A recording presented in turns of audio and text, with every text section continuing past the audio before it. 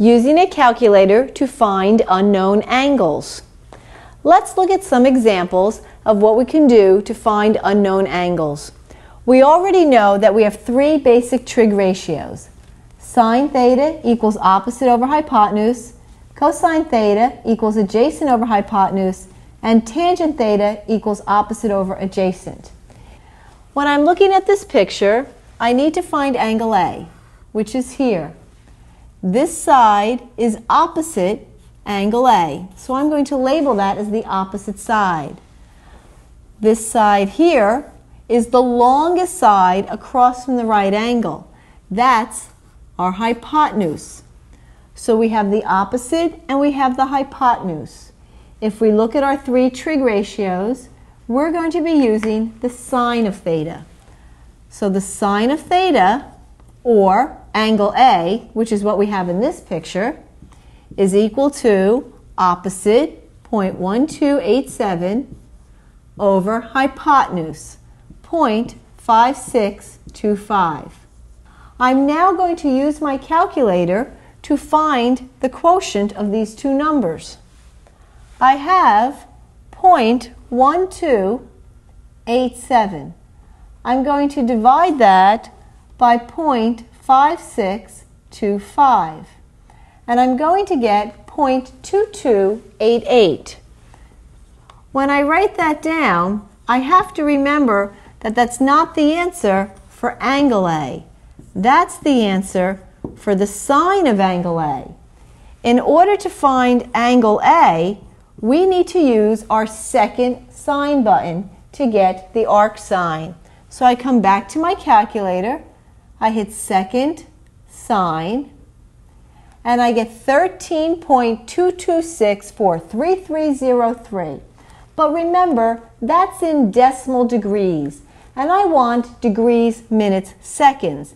And in this case, we're going to round it to the nearest minute. So first I'm going to hit second and come up to degrees, minutes, second. And I have 13 degrees, 13 minutes, 35 seconds, with the one left over.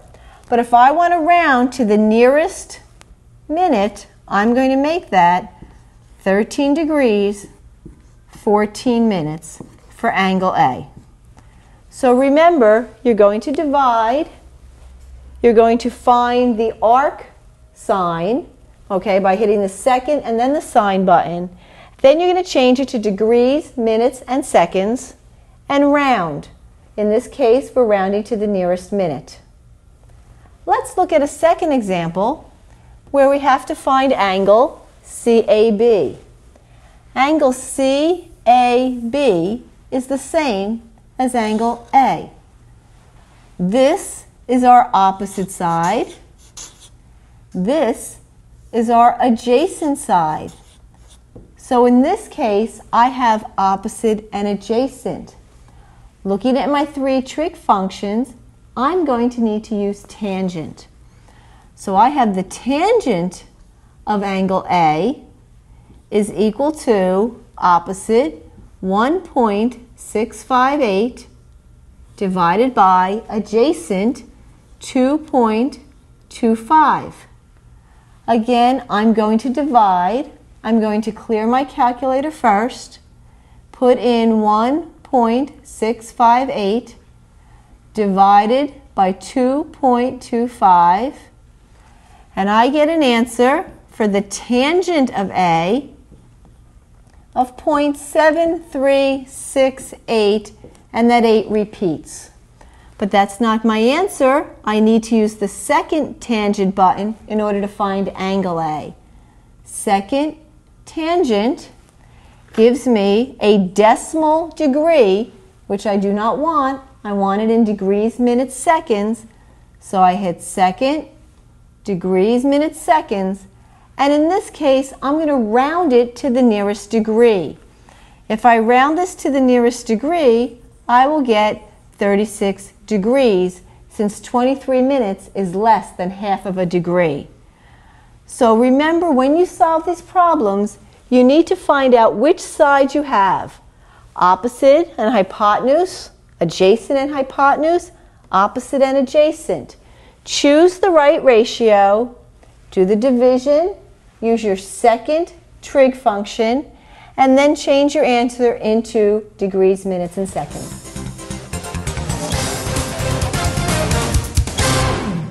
Let's say someone gave you this print and you had to machine this part, and the top dimension is 0.640 and it's TYP typical, so it's on the top and on the bottom.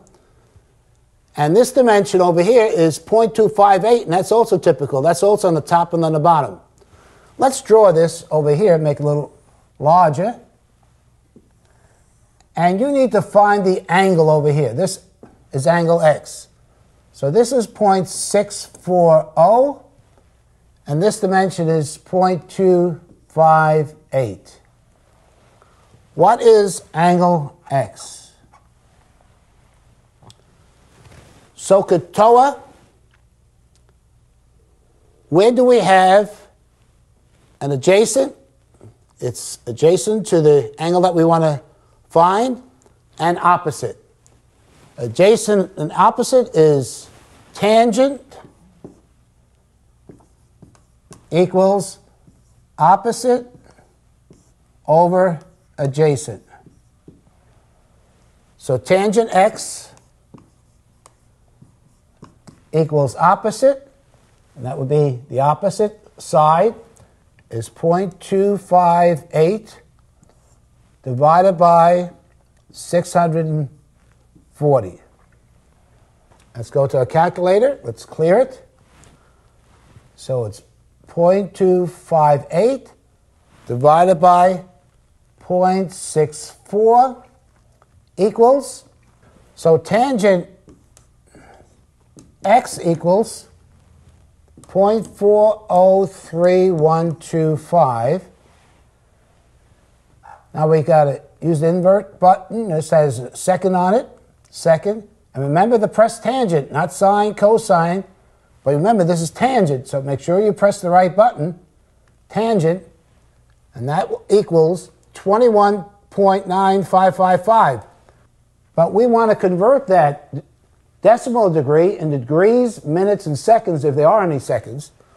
So again, we hit the invert or the second key and get that. So X equals 21 degrees, 57 minutes, and 20 seconds. Since it's less than 30 seconds, we're going to drop the seconds and just go to the minutes. So be 57 minutes. So this angle over here is 21 degrees, 57 minutes. And if we wanted to find this angle, all we would have to do, take 180 degrees, because that's the sum of all the angles in a triangle, deduct 90, and 21 degrees, 57 minutes, and we'll give you this angle. Please pause the video now and complete the problems in your workbook. When finished, press play, and we'll continue with the next lesson.